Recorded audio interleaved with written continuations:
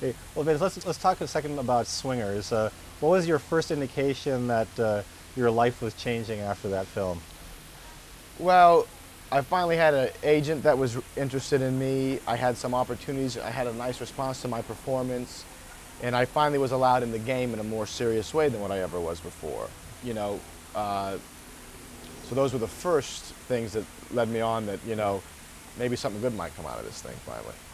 You know, this movie, slightly bigger budget than Swingers, was your first indication that they had a little bit more money to spend? Totally. Well, my first indication was when they called lunch the first day and I saw the food.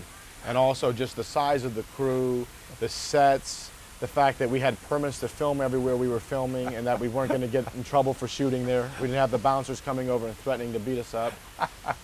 Kind of tipped me off after a while.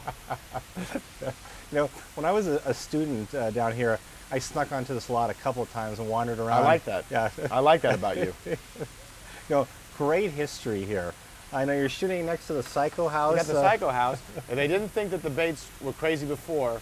When he looks out and says there's dinosaurs, now they really think he's crazy. Now they definitely put him away. He's got no match. He's got the knife. He's got the issues. You got the big lizard. What are you going to do? Yeah. Makes him sane. He starts to realize, you know what I mean? Yeah. It helps. Well, how often did you go around just walking around the lot and checking out places? I was never that guy, really, because I don't know. I wasn't into going to see the things that I wasn't allowed to play in. Yeah. You know what I mean? Yeah. It's like I was never the kid to go to the big country clubs growing up and be like, boy, wouldn't that be great? Because I wasn't allowed in the big country club. You know, I wouldn't go watch the big country club. I don't know what that means. Maybe I'm a negative person that needs to find someone who's done this before and talk to them about it, but not so much for me the tours of the studios. You know, your relationship with the robotics operators, did you trust those guys completely that you weren't going to get hit by a swinging tail or a swinging head? I totally did, because not only are they good at what they do, but they're totally gracious guys, and they were very nice in including me in the process, explaining everything to the point where I probably drove them nuts. But they put you in the know with everything that was happening. Stan and all the guys that work for Stan, you know, were great with all of that. Now, you carry a dinosaur in this, a small baby dinosaur. Robot. Yeah. How nervous were you about carrying that piece of machinery? Not so much nervous for the machinery, but just not nervous really, just kind of overwhelmed a little bit, because when they start to turn it on and activate it, it comes off so real, you know.